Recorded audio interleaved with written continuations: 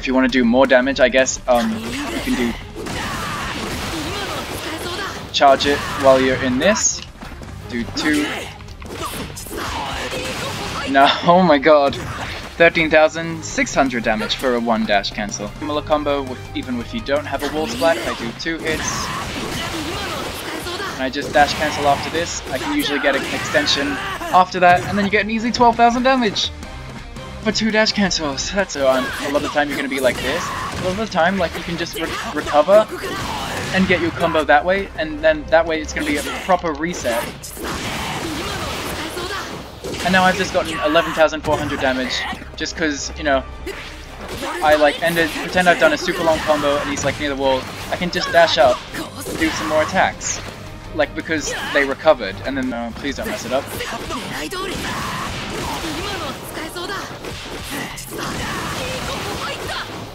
I've gotten 13,000 damage just because they didn't recover once.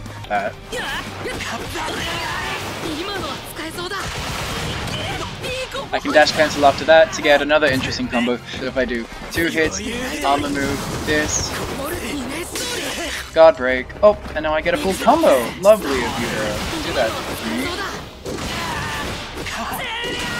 You know, 12,000 damage. That's easy for me, you know, boy. You just gotta get good, you know. Oh, you know, that seems fine. Oh, you know, but it can also lead into like super easy wall splat. But oh, let me just show you something real quick, guys. Ready? See, like, you know, just a normal combo. It was 1 dash cancel into a wall splat. That's 21,000. Oh, that's fine, you know. Balance. Oh, and then 12,000 damage combo for a single dash cancel. That's fine.